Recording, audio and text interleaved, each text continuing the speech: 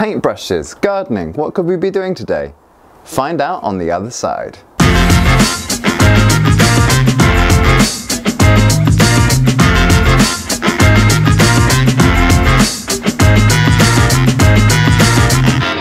Hi guys, so a very exciting thing has happened on the allotment and I cannot wait to show you, and I'm sure you just are sat on your seat in anticipation.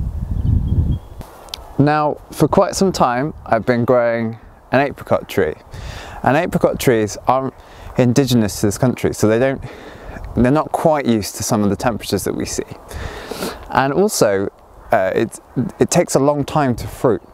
So I've been waiting for about 3-4 years for this apricot tree to kind of do something to get really healthy flower buds and a lot of them. But today something amazing has happened, and I'm going to show you. It is, to me, the sign of a very good year ahead. So as you can see here, I've tied netting right over the top of the greenhouse, and then this descends all the way down to the base of the tree, which is down here, and I've tied it to the branches and the base. So that sort of insulates a lot of the air. Now today I've opened this up, but I've also got some string just holding the two layers together. We've also got some poles, very crudely done, just to pull some of the netting away from the flowers that sit just up here, because you can see that the netting does touch onto the flower buds, so we need to make sure that it doesn't, because that will also knock them off. They're very delicate things, these flowers, so you need to make sure that, you know, the netting, although it protects them, it doesn't completely like unwrap them. So let's go underneath. Are you ready for the big reveal? Let's do this. Look at that. Look at them. Amazing. Now what we want to do is we want to take the paintbrush that we have and very gently just dab the pollen from the flower onto the paintbrush. This is why you have to be so careful with these flowers. Can you see that on the brush there? There's some tiny bits of pollen. Amazing, isn't it? Just amazing. Now why we use a paintbrush is anything else would just knock the entire flower off of the tree. They're so delicate. And so what we need to do with this now is pop it over to the other flower. And by doing that, you're cross-pollinating and you're making sure that you've done your part to try and get those flowers into turning into fruit. So that's the apricot hopefully pollinated. I'm going to keep doing that over the next few weeks and hopefully we'll get some apricots.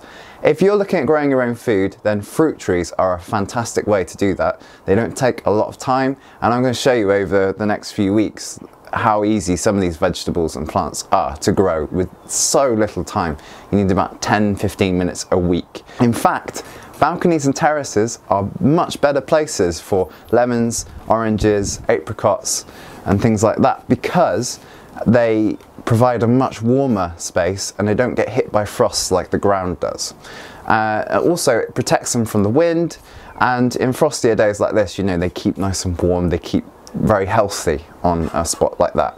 Make sure it's south facing, but aside from that, you know, they take 10-15 minutes out of your week just to look after them, prune them back a bit, give them a water and a feed, and they will reward you. Alright, it might take 2 years for them to get to that stage where they're fruiting, but they're also really nice plants just to have around.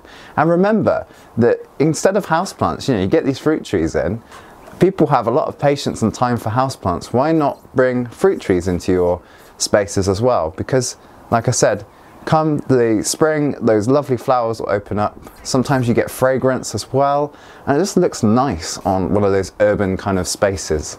So I've dropped a link in the description box below for container grown fruit trees in the UK, places that I've bought them from that I've really, you know, the trees have done really well.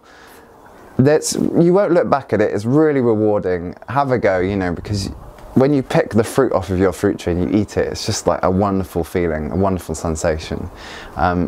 And you know, it's all worth it. Like those 2 years that you might have to wait for it, it's a lovely thing to have anyway. If you enjoyed this video, give it a like, And if you would like to subscribe for more, then you can click here. I will see you next week.